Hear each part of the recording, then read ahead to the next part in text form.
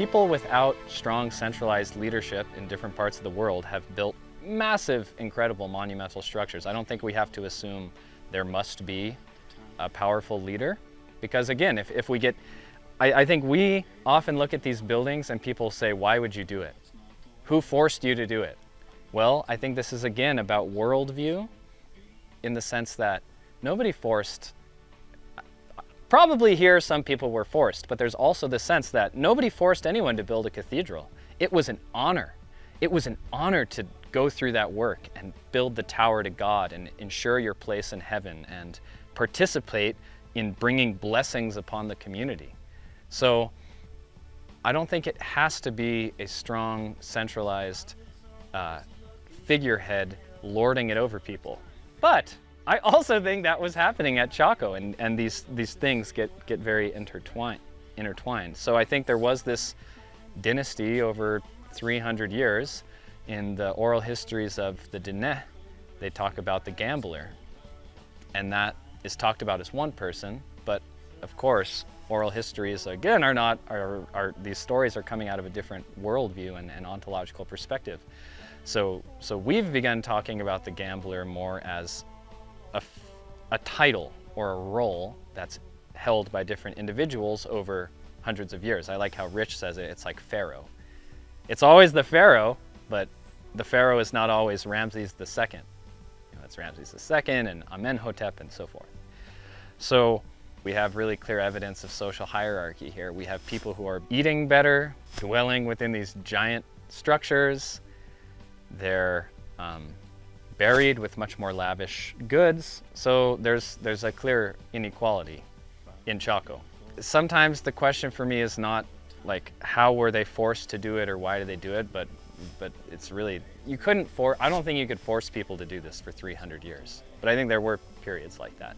As for where's everybody living, I mean, there's a giant world around us. So around the margins of the San Juan Basin, I mean, you have everything you don't have in Chaco. You have mountains with trees, you have fertile soils. I mean, where I spend my summers while doing field work is about an hour south of here, hour and a half south of here.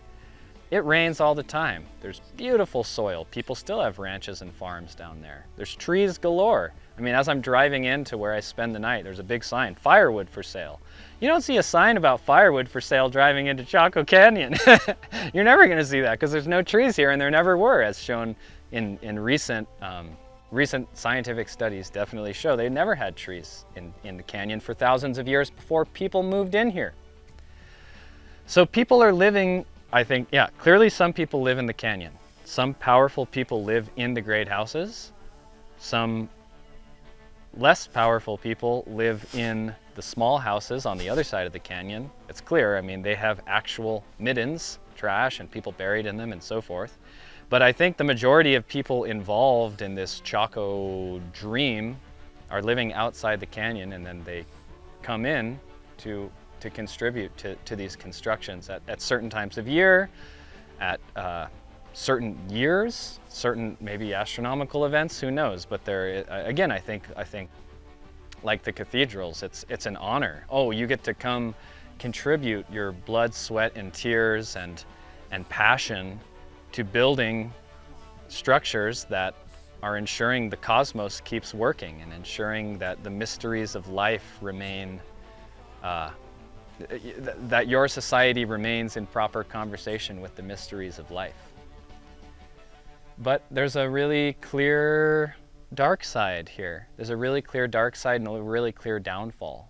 This dark side and this downfall is talked about very clearly in native oral histories, especially coming from Navajo Diné people, but coming as well from Pueblos who say, the stories all orbit around a central theme.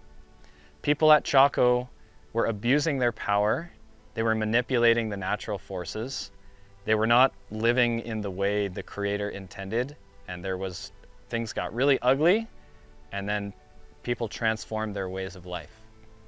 So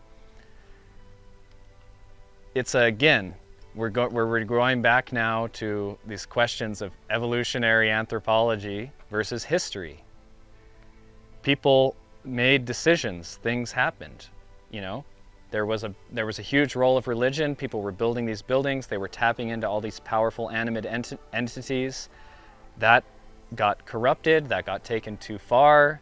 People were treated very, very badly. There was fights, and I'm sure there were people who wanted to continue the Chaco way of life. There were people who said, no, we're not going to do this anymore. Ultimately, the people who said we're not going to do this anymore, they won. People, I mean, in terms of Pueblo people, they left this area entirely. The San Juan Basin, I mean, if you look at a distribution of the Pueblos today and you look at a distribution of the Chaco world, they're perfectly inverse. And I don't want to say I can guarantee you, but I really don't think that that's a coincidence. That's a conscious decision about a certain way of life here being rejected. Navajo people stayed here. Some Navajo people will tell you that they were entrusted to keep watch over this area where these intense, powerful, and wrong things happened, and to safeguard that from happening again. That story doesn't really fit within the bands, tribe, chiefdom, states linear model, but it does fit within history where people make decisions, and we're really, it's a really beautiful story, and it's a really powerful story, and it's almost too similar to, I think the parallels to our modern day are almost too similar to even be meaningful. I don't know how to say it. It's just so striking.